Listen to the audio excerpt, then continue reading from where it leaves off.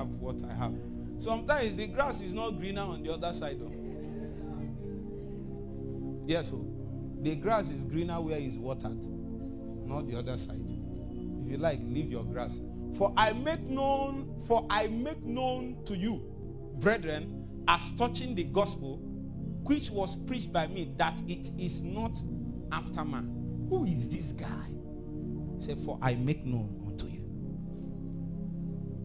This is not blab. We saw Jesus and he sent us. All we are living is to create history enough to be a backup as a foundation to witness the things that we encountered. The words that God gave us to speak to a generation, we might not be able to communicate it effectively. They might not be able to receive it. So we just kept it in our heart and began to cook. The reason is because we know that which God told us is true. But there is no history enough that we have created with God such that when we come and say such a thing, there will be a witness behind what we are saying. So instead of going about trying to tell people, please believe what I'm saying, men like Paul will go inside. Are you getting the point? He said, I give you to know, I certify you that what I'm saying, as touching the gospel which is preached by me, that is not after men. It means that, should I say this one? Okay, let me use another word. It means that pastoral training is good, but this is not what is received from pastoral training. Pastoral training, as good as it is handed out. He said this one is as a result of an encounter. If you are with me, say amen. Foundation class is good.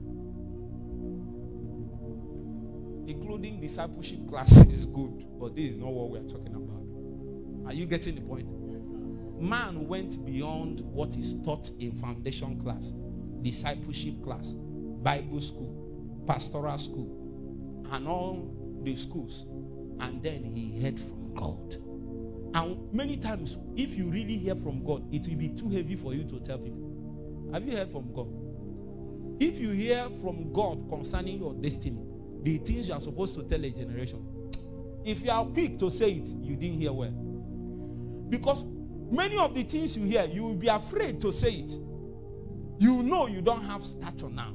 You know you don't have sufficient history with God such that he can ride upon it and create a witness to testify that indeed what you heard and encountered is true. So what God does with such a man is that what you heard 7-10 years ago, you will not say it. He will keep cooking it in your heart. A day will come when you stand, things will happen, and people will now ask you, how did this happen? You will begin to teach them. Not because you wanted to teach, but because you have stayed with Jesus long enough that your life became a testimony to something that is a truth in the spirit. Now it has now necessitated a teaching that has now received stature because of witness. A witness that came about because you tarried in the place of history, and then you created something with God that can be a backup. When you appear, it is not just that you want to say something. Something is already flowing out of your life. And then that thing that is flowing needed an explanation. Are you with me? Yes, something is effulging. There is an avalanche. And then that avalanche necessitates that there will be an explanation. Imagine Peter talking about the outpouring of the Holy Ghost on the day of Pentecost without anything having happened. You know, it's rubbish. It doesn't make sense. Are you getting the point? Oh, yes, Peter knows that scripture in the book of Joel. Does he not know it? It is not time to use that scripture. Some of the revelations you have in your book, keep it. It's not time. You need to create history with Jesus. The problem is that if many people have revelation, they quickly share. It ends up in the head. And many times when the word that you spoke comes to test you, you cannot survive it.